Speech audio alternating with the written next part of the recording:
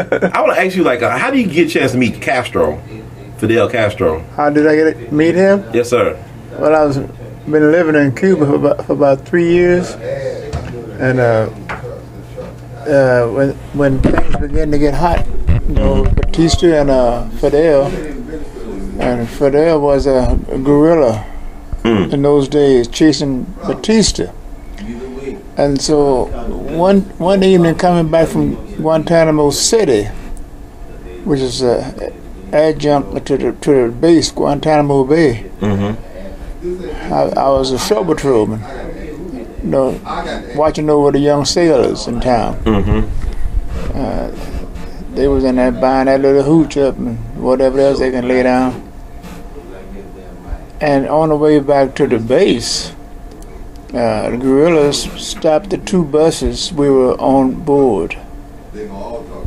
And from the 2 buses loads of Navy men, I was among that group as a show patrolman. Show patrol is a black police officer. So we were taking capture on those two buses and taken them to the mountains close by. And of course, we were held captive on the 2 bases, on the 1 base, you know, on one guerrilla camp, and given access to free, vino, women, whatever you want, you got it. And I was able to catch what I didn't catch in the United States. They called the collapse. So much to speak of. Anyway, we were treated rawly, and I was among once, of course, Washington got involved, diplomats and all that, and I was the military end in terms of being part of the State Department entourage that came in, that was flew to look after us and see our release. And I was part of the negotiating team as a journalist. So I was able to, have the delegation from Washington treated like, with respect and everything. And the one admonition was, don't drink the water, because if you did, you might end up with what was that disease they called? I forget now. But anyway, we spent those 2 or 3 days in the mountains in Cuba, and of course the gates to the base in Guantanamo City were secured thereafter. And so for the next year or so, we had to stay aboard the base, Guantanamo Bay, which had all the goodies of any small, community. I used to run the television and radio station, plus I would produce the base weekly newspaper. And we had base house, and me and my family, my children, which was a girl and a boy. They went to school on the base. Well, they had everything aboard that base in a small American city, in terms of recreation, education, activities. And it was that way till me and my family left out of there aboard the Queen Mary. At that time was transporting American personnel, Navy, from the base. And of course, before we departed that area, a little town called Chipiona. Which is about 25, 30 miles, held a bullfight in my honor. Wow. Around what they call the alcalde, the mayor. The mayors of different little towns. The reason why, because I had a program, military program, that we had, when the ships would come back, shopping back to America, return to the American side, but they could not take back with them anything that was purchased in those different ports where they stopped in the Atlantic.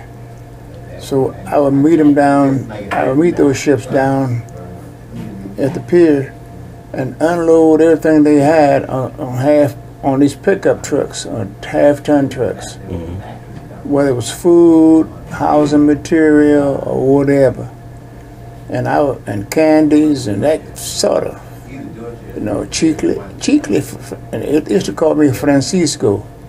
I was the negrito, the black Santa.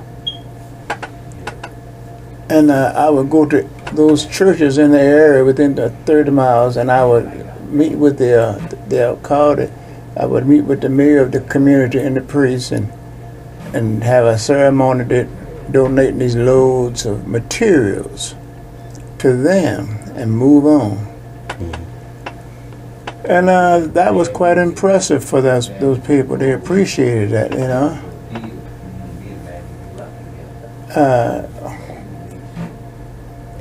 and so they had this bullfight in my honor.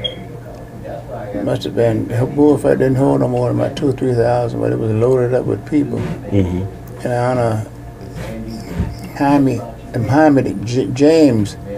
Francisco, Jim French, and my family. We were presented, the ears and the tail, which is a honor, accorded to few Americans. And so it was quite an honor. This little small town, Chipiona, San Lucar. My mind still can go back and remember all those events that took place. Was the one thing that I deeply remember, that I had a Thunderbird I took over there, and somehow maybe about a month before I departed, I was going to ship it back to America, but it had some mechanical problems. So I brought it to the same little town, Chipiona, and had the local mechanic to look it over and repair the car. And I went back 2 days later, and they had pulled the engine out and had it hanging up, as if that was the reason why the car didn't function properly. I said, "Oh Lord!" So, but that wasn't the problem. And so they put my engine back in, and the problem was the brakes was frozen up. That was the only thing. And they want to charge me, and I said, well, I spoke with the alcalde of that town, the mayor, and he took care of that matter fast. So anyway, that's how I got to Cuba.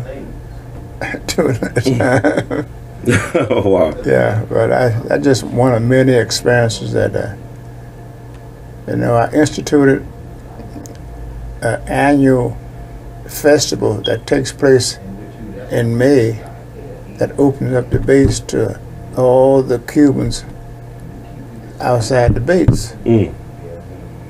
And it's an annual event. It's the only time that they can come aboard the base. And so we will have a tremendous fiesta activity. Americans, and it continues to this day. Wow, so then you started, still continues? Yeah, to this very day. Wow. Quite an achievement for me. Not that it's for me or just something that's part of what I do. So, but other than that, I just a piece of it. I learned pretty much to speak the language, not fluently, but enough to go out there and BS my way through what I want to get done. Did you actually smoke a cigar with Castro too?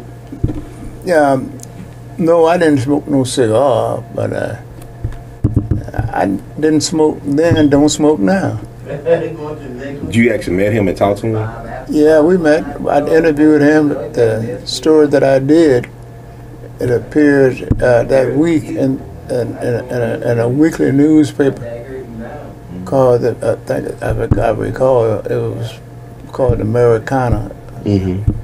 But it was the article was in English as opposed to the other newspaper. The other part of the publication was in the language of the country. Yeah, I guess so. And I got quite a following of people commentary about who this crazy ass. So, but I would give them the American view of our president. I produced a publication that was given to anyone that's checking into the base. Would get a copy of it for information, so you knew how to go out in town. How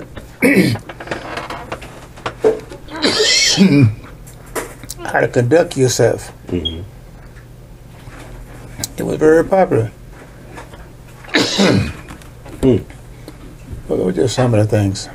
That's cool. What was your thoughts about somebody like Castro and the revolution that happened over there? Did you agree with some of their views, or what did you think about them? Well, I didn't. I supported. I supported what Castro was trying to do. The people just catching hell, and Batista, just didn't care who they chopped down, chop up, for no good reason, in my opinion, at that time. And so when they finally got rid of that, the ideology that they had, because not much has changed, with Castro. Not much has changed. So, but it was a worthwhile venture for me. Did you get a chance to meet Che Guevara by any chance? No, he was at that time they hadn't captured him at that time. Okay.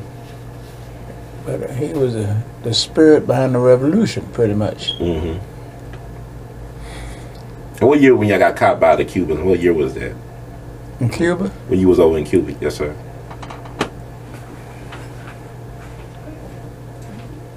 Must have been around 59. Yeah, when they had the revolution around that time? Yeah. Okay. 59. I had my family there. They went to school on the base.